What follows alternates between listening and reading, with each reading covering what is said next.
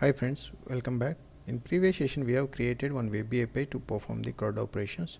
This is the final output of that session. In today's session we are going to consume this API inside our ASP.NET Core MVC application. In this API we have not displayed the action methods. We have displayed API/controller name. Here we have to add the action name also, so that easily we can identify the action method. For that I am going to open the controller inside our API project. Go to the product controller. Here along with the controller name I am going to display the action also.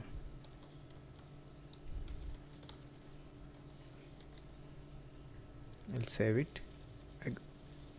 I'm running the application again. Now our API is showing action names also along with the controller name. We will check it out. Here we have two records, it's displayed. Now we are going to create a new project with the ASP.NET Core MVC, and we are going to consume this API inside that MVC application. This is my solution. I'm going to right click on the solution. I'm going to create a new project here.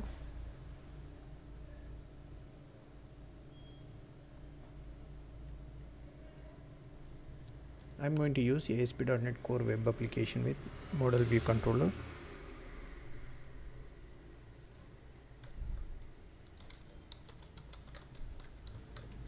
This is my project name. I'm going to store in this location. I'm going to use the latest .NET framework. I'm going to create a project now. Our project has been created here. Here I am going to create one view model inside this models folder. Right click on the models. I am going to create a product class here.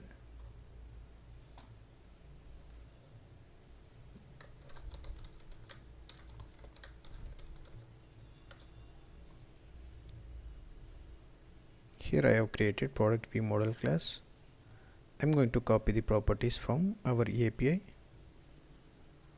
These are all the properties we required. If you want, you can access this product class by referencing this project to our MVC project. Here I am going to make a separate class as product view model. I am going to use these properties. Here I am going to add display name.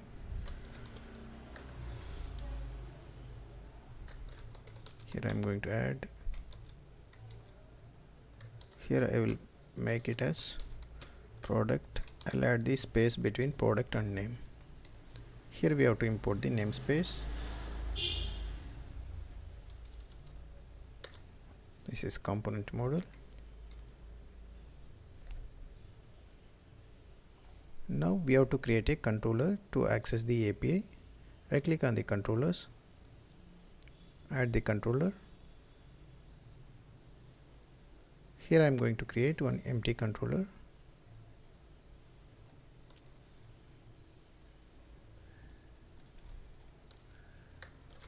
I'll name it as product controller. Here we have to initialize our API URL. For that I am going to add URI and I will make it as base address. Here we have to pass our API URL along with the port number.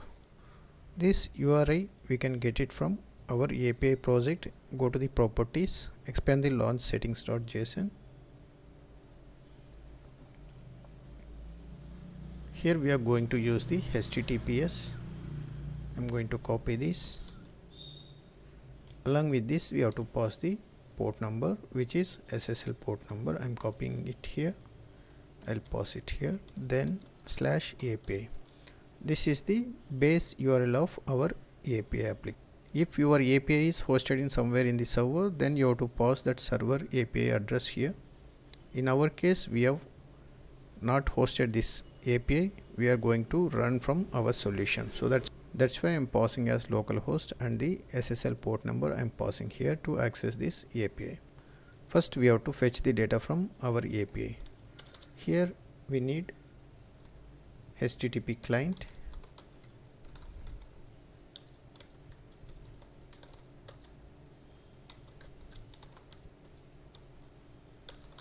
I'll create a constructor here. I'll initialize the HTTP client. Here I'm going to assign the base address to our HTTP client. Here we are going to display the list of products. This will be get method. Here I am going to define list, and also I will pass the product view model here, product list.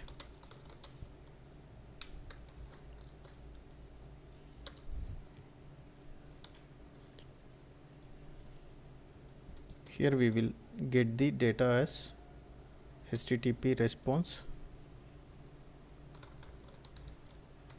It will come as message. I will make it as response.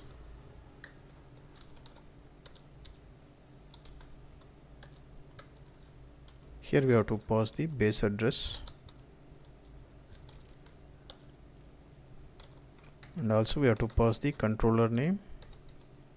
Product is our controller, and also we have to pass the action method. This is our API controller. We have to pass our controller name, also action method. So I am passing.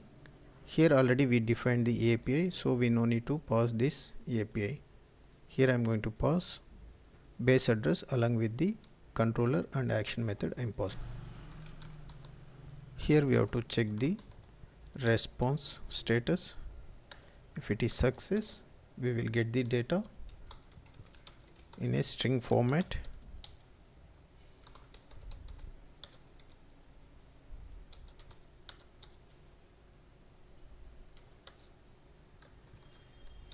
We will get result here. Now we have to deserialize this string data to JSON format.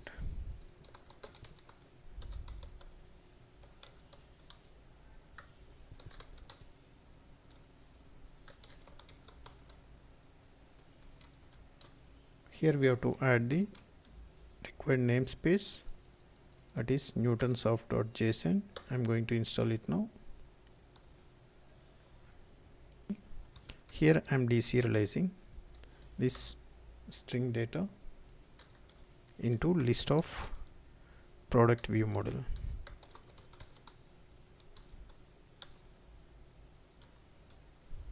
Here I have to pass data.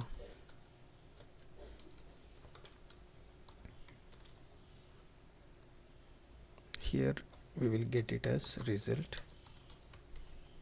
After deserializing these products, we have to pass this product list to our view. Here I am going to create a view now. Right click on the index action method, add view. Here I am going to click on razor view, add.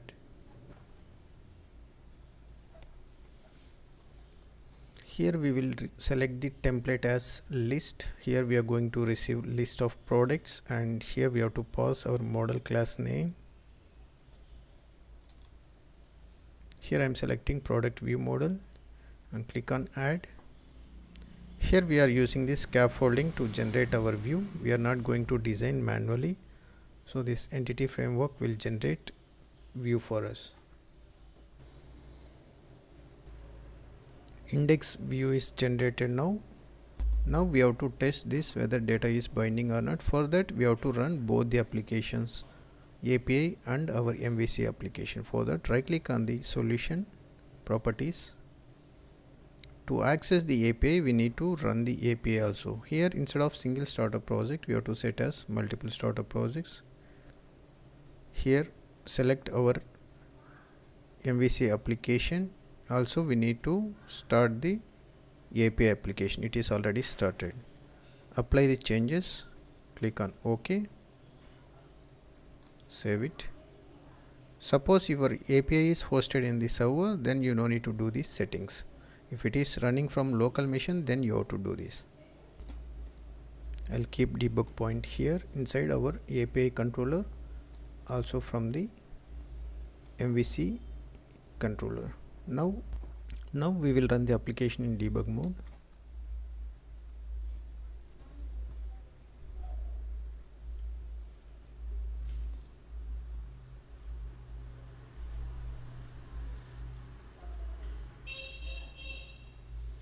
Here now two applications are running. This is our API and this is our ASP.NET Core MVC application. Here we are going to access the products list.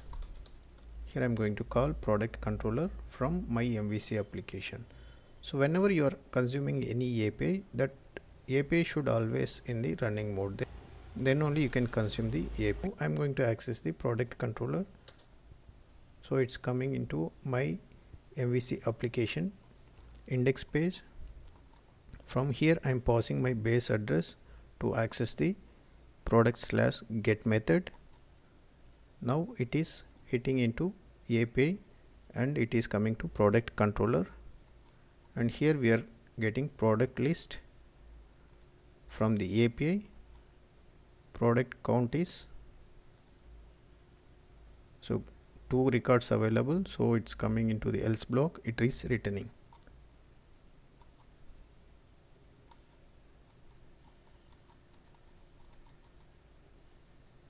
Here we are going to check the response status. It is true. Here data is coming in JSON format. Here we are deserializing into product view model. Now we will get as list. We will go to the view.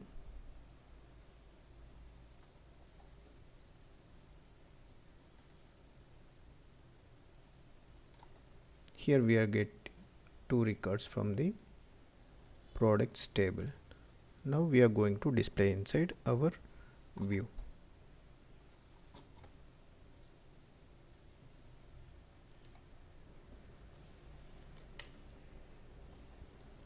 So it is displaying both the records which is available inside the database. We will go to the database and we'll see how many products available inside the DB. This is my SQL Server. This is the database which I am using for this API. I'll execute this select query. So we have 2 records which is displayed inside the MVC application. So like this we can consume the API inside ASP.NET Core MVC application. That's it for today. If you like this video, please like and subscribe to my channel. Thanks for watching.